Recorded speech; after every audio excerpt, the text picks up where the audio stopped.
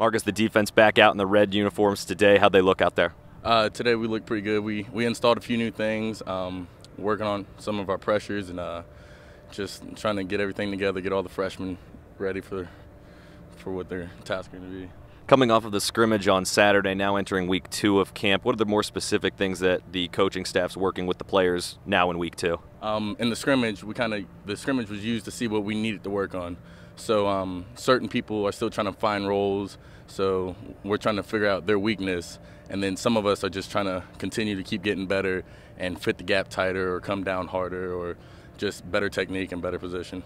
The defense looks very physical, coming out very excited and very confident. Does this team seem different to you from a mindset and a confidence level from this time last year in your freshman year? Definitely from last year. We all know our jobs. Older guys have helped younger guys. Some of us sophomores are also like older guys too because we know what we're doing. We're all on the same level as knowledge because we all started picking it up at the same time.